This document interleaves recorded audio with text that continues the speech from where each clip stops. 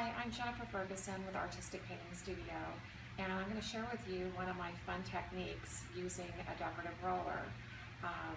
This is a couple of different steps, so I'm going to show you how to start it, and then we're actually going to do, I've got one that's dry, so we'll show you how to glaze it.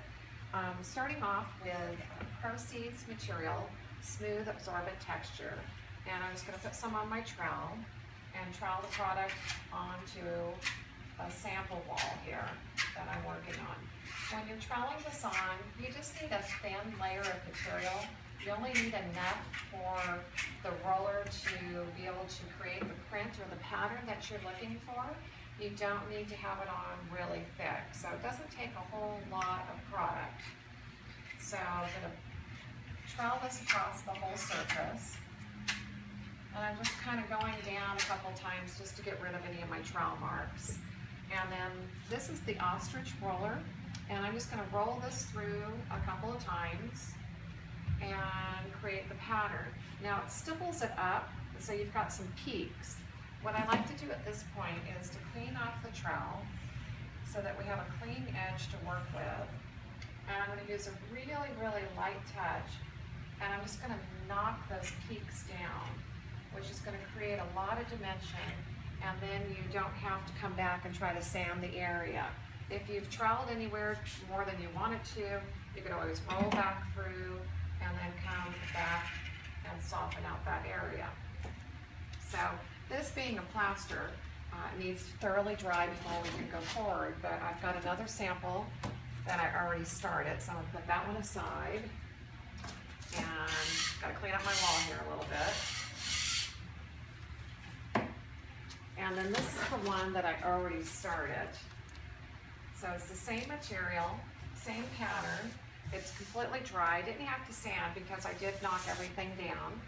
And I want to show you how I glaze it so you can create a lot of dimension and depth with this finish.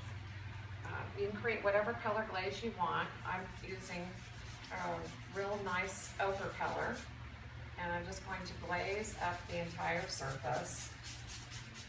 I'm just trying to work it in without using too much glaze. This is what I call about like stretch and pull your glaze so that you use it where you don't have it too thick anywhere, okay?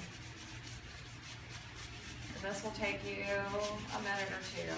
If I've got a really, really big surface that I'm working on, I'll either roll the glaze or use a larger brush so that I can glaze up the surface faster. But you do need to get the glaze down into all the nooks and crannies that you created with the roller.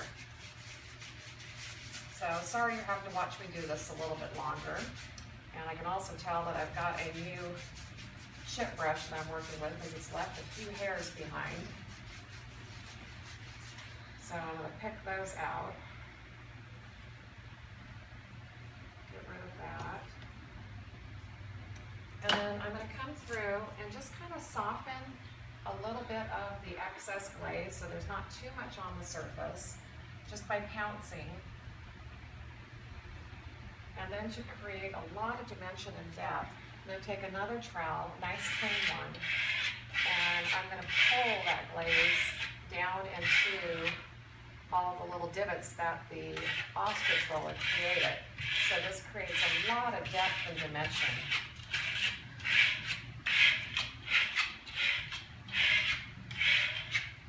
And again, I can see a few of those hairs. I'm just going to pick those out.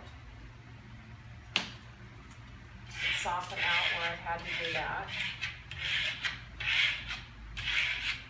Now that's it. That can be a background for another texture or another layer. But this is just a really fun way to use them, a couple new techniques to work with, and thanks for watching.